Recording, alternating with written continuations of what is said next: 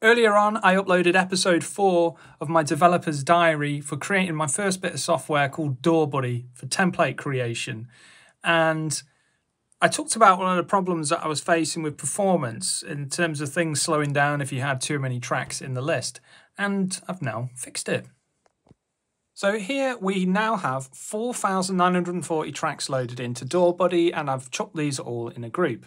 And when we go to change the colours, it's now updating all of them without any performance issues.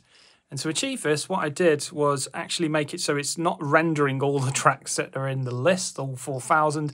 I've made it so now the software only renders what you see, provides a bit of a buffer on each side, and essentially it's virtualized the list. And this has really sped things up. But there's more performance that I can squeeze out of DAWBuddy, and I'll work on that over the coming days.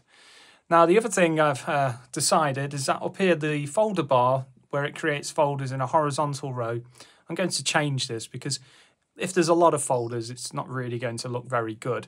So a bit like Cubase, I'm going to create a left zone here. And this is where all the folders will then populate in a vertical manner. And you'll be able to, rearrange things how you want. And also I'm going to add in some stuff to show and hide the different folders. And also add a feature in so when you do select a folder with tracks inside, it will scroll through the list and automatically take you to that visually. So yes, lots of things to be done, but making progress, moving forwards is what we're doing.